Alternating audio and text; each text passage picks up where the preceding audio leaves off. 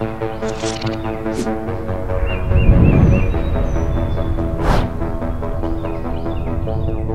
biggest passion in life would be to help my community.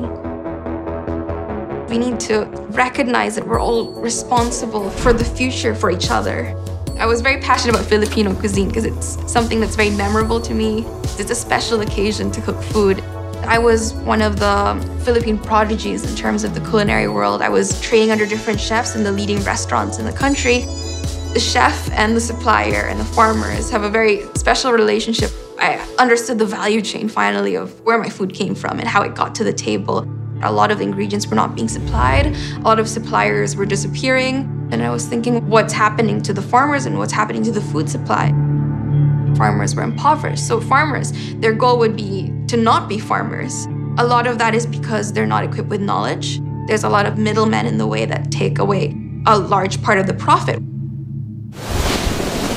The storm came and it was terrible, but it was also an opportunity to start fresh. The entire community started helping each other. We call it in the Philippines, Bayanihan!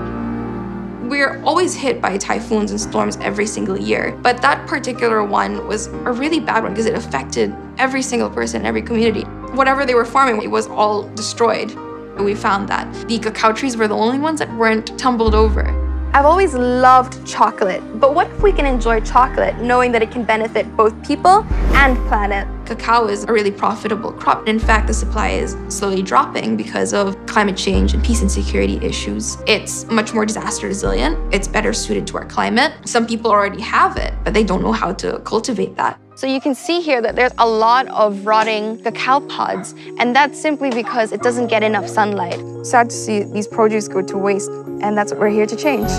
When we started the Cacao Project, a lot of them were quite skeptical. It was a gradual process of opening them up. I took them to a training program and I taught them about the cacao and showed them how much they could earn from it, the process of doing it. And then eventually I was giving away the cacao seedlings, and then it started to grow and people got interested in it. It really renewed their perspective of farming. Sometimes you'll see them posting it on social media that, oh, this is the stage of growth already, these are the flowers coming out. It's an impact on the community. It's flowering into something much more than we expected. Hopefully, one day the farmers will no longer need the Cacao Project because they'll be so well off and they'll be so self-sustaining with what they're doing. I would really look forward to that day. Dare to feed the future, dare to purchase sustainable produce, and dare to make your own sustainable produce.